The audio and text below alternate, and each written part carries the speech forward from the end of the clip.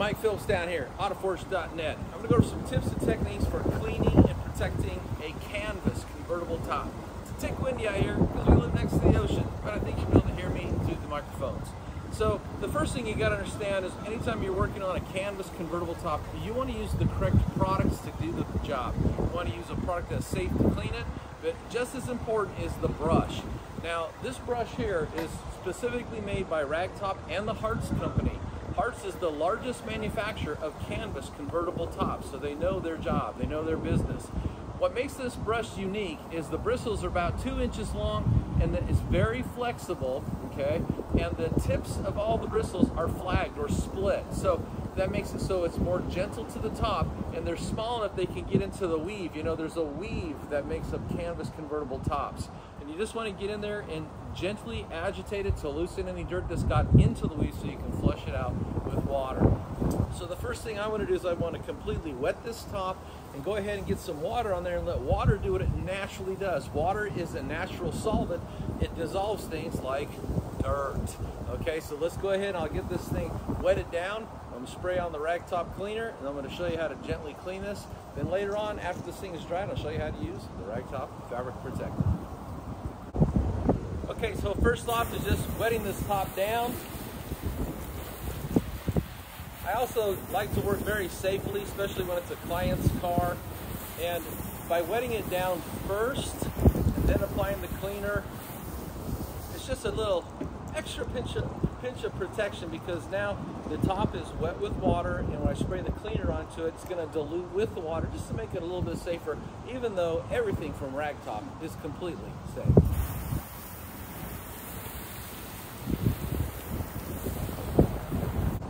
So here's another little tip. Anytime you're using a product that comes in a spray bottle, take a look at the nozzle. So a lot of times, if you look carefully, there's an on, an off, or there'll be a squirt or a spray. If it has the squirt or spray option, always choose the spray option to spread product out more evenly instead of just squirting it in a stream onto the car. This particular tip has on or off. I'm switching it to on. And again, it's kind of windy. We can get the job done. Now, I'm just going to, for point of demonstration, do this, the driver's side here. And then I'll turn the camera off and get the other side. I've been doing this way too long to only do one side for mock-up of a video.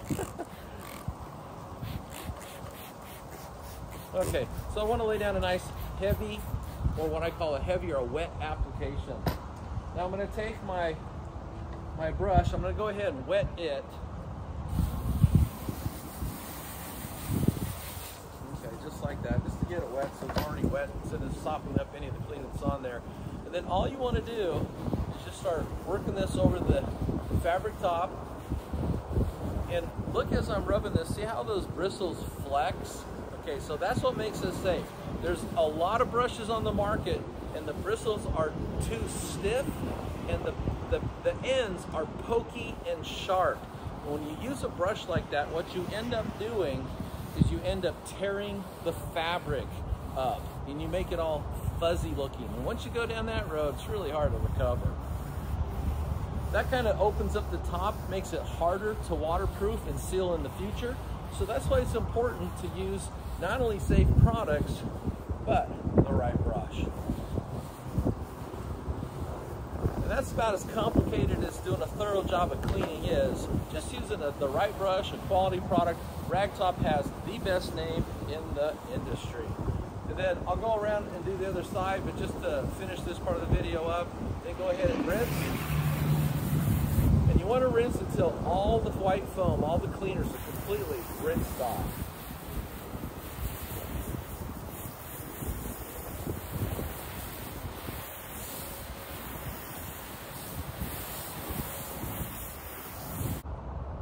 After you finish washing and rinsing the entire car, the next thing you want to do is correctly dry this canvas fabric top. And the idea is to use the least invasive method, which means you want to block the water out, not rub anything over the top. Now for that, I've got the 20x30 Glacier 1100 microfiber drying towel. Notice how I just place this on here, and then I press on it, and I use something that's kind of hard to find nowadays. It's called patience. So what you're doing is when you push on the towel and you push it against this fabric top, what's taking place is called capillary action, and the water is moving from the top into the towel. Okay, so capillary action is your friend. And just press on it, not too hard. You don't want to stretch the top out. Boom, just like that. Then just keep moving around the car, pressing and blotting the water out. What you don't want to do is take any kind of towel and rub, okay? That's the wrong technique. That's okay for a vinyl top, but for cloth tops, if you're gonna own a convertible, you need to take ownership of correctly cleaning the cloth top.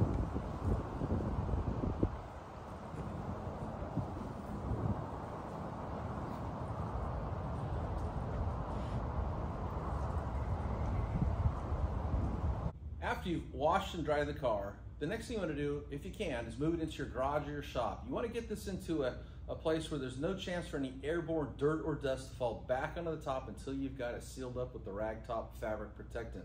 Now, if you have a fan handy, it's a good idea to go ahead and turn a fan on and get an air current moving around the top. And what this is going to do is I'm going to take off here. It's about 7 o'clock at night. And what I'm going to do is I'm going to take off and just let this fan run all night long. And by the time I get here in the morning, this top is going to be bone dry. It's going to be perfect for applying the RaggTopp Fabric Protectant. And the instructions actually state that the top needs to be dry in order for the protectant to make a proper bond to the fabric itself. So if you can, get a fan moving. Of course, sometimes you can just leave it out in the sun, for a short amount of time. You don't want it to get dirty, but the sun will dry a top really fast. It's important that the top is dry. So stay tuned. I'll be back. I'll show you how to apply, and I'll show you my special technique for applying the RaggTopp Fabric Protectant. Applying the RaggTopp Fabric Protectant is pretty straightforward. One of the things I like about this is it comes in an aerosol can, which makes application really easy just because it lays down a really nice uniform atomized spray pattern. There's another handy little tool here called the Can Gun 1 spray head. And the way this works is you just kind of attach this on there, and you want to make sure after you've attached it that the spray nozzle is actually coming out the opening here. And then what this does is it allows you to apply the product, but instead of using your little finger here to press down on the nozzle, you can use your whole hand, just like a painter would using a paint gun. Now, let me share a couple tips and techniques for applying this product. The most important, first of all, is anytime you're spraying this on, you want to put down a nice wet application. Try to spray into the top, okay, like this. And you can see there's overspray that's coming from the pattern here, but instead of landing back here on the paint and the glass, most of it's landing on the top because I'm spraying in. Now, watch this. If I come up here and I spray from the top outward, a lot of that overspray is going onto the glass. It's just wasting product. So think about that as you're applying it, and always be spraying into the top, not away from the top. And then what you want to do is you want to lay down a nice heavy or wet application. And when you look at this, it almost kind of looks like morning dew, okay? Now, the original directions for application of this product would state to apply it and then to let it dry. And when I looked at this process, I kind of thought, well, I don't want to just let this stuff sit on the top here.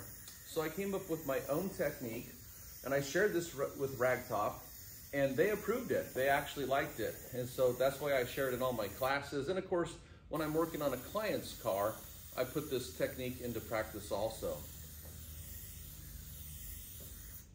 And normally what I do when I'm doing a convertible top is I will just go ahead and use the entire can on the top. And you should actually, if you own a convertible, should actually be cleaning the top carefully anytime you wash the car and applying the protectant at least once or twice a year. Now at this point, you can see I've got a nice uniform layer of the protectant. And this product contains an ingredient called sibutynuvin, and it's the most expensive UV blocker money can buy. And for this reason, instead of kind of letting it sit there and dry, which would work, I'm gonna take and put some nitrile gloves on and work this in with my hand and then let it dry. Because what I want is I want this product in the weave, not sitting on the top of the weave. And that would look like this.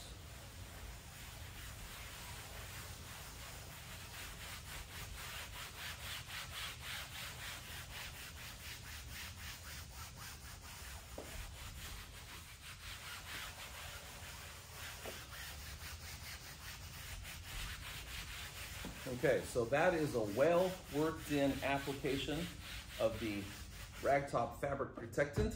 I'm gonna do the cell panel over here, back here around the back window, then I'll jump over to their side and work that in.